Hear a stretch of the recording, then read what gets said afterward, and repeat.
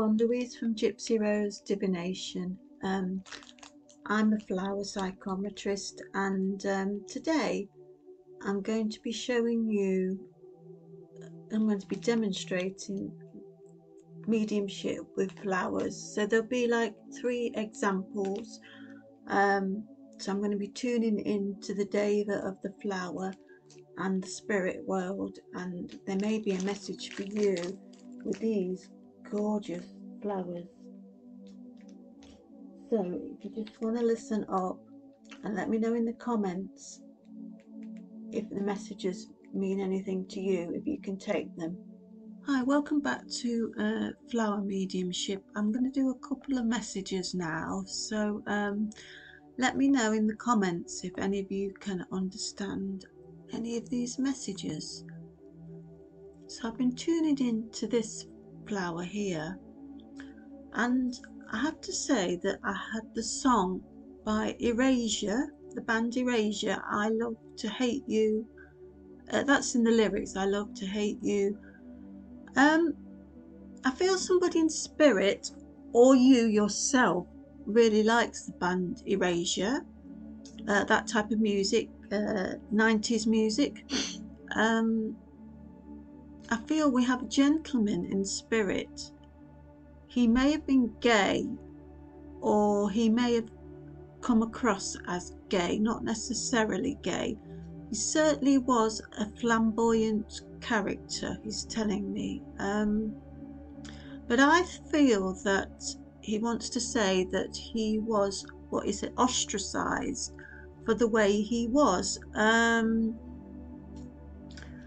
We have a group of flowers here. These are people, and it's purple. It looks blue on the screen, but it's purple. I feel it's like a religion or spiritual group. And I feel that this gentleman in spirit would have been criticized by so-called spiritual or religious people for either being gay or calling him out for the way he was. He was flamboyant. I feel he may have liked music himself.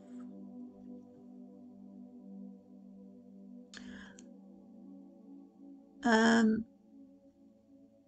feel he was interested in the arts,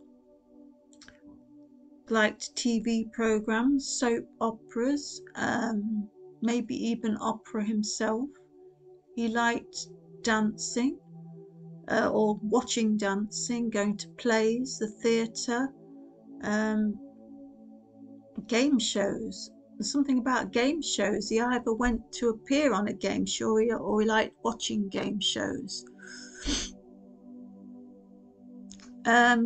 Yes, he was flamboyant, and he sort of learnt how to deal with this group of people. They could even have been his family, distant family members, like not necessarily his close family, but like aunties and uncles, that type of thing, cousins, more the older generation.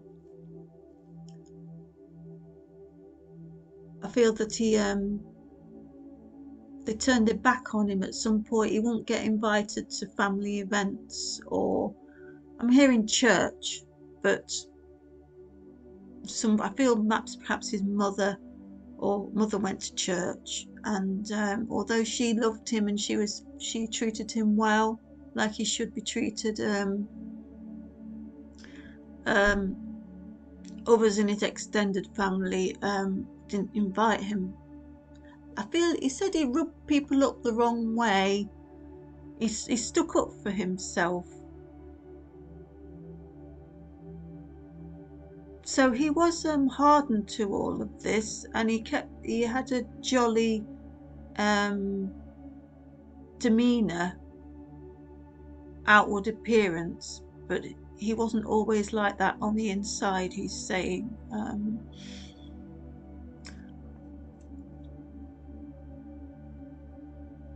Yeah, there's some times in his life when I feel he was a bit down in the dumps, depressed. he had a challenging upbringing, he's saying. But this is all to do with his extended family, the environment he was in. He had friends, but he felt alone at times. If he'd have been around now, he would have spent too much time on the internet, he's saying. But the message for the person here is not to take so much notice of what others' opinions are of you. Be yourself, he's saying. If you want to dance around the kitchen singing with a hairbrush, you do that. Nobody can tell you how to live your life or what to do. I feel it's a lady that I'm talking to here. A lady who likes to wear nice blouses with perhaps with flowers on, brightly coloured clothes, full of life, but not without a certain amount of criticism from others. Whatever you're doing, people like to dig in. I feel it's because you've got a bit of a reasonably large family, or there may be some connection with church yourself, or churches versus spiritual centre. Could even be a spiritual centre for, like more like a pagan centre. So don't let others dim your light. That's what he's saying. Let me know in the comments if you understand this, gentleman. Thank you. So I'm now going to tune into this message, mediumship message for this beautiful flower. I feel that I've got a strong sense of a gentleman in spirit that would have been interested in science fiction, because I've been seeing in my mind's eye Doctor Who and his TARDIS, H.G. Wells' The Time Machine, and also Sherlock Holmes. It's just sort of that time period. I feel somebody was into literature.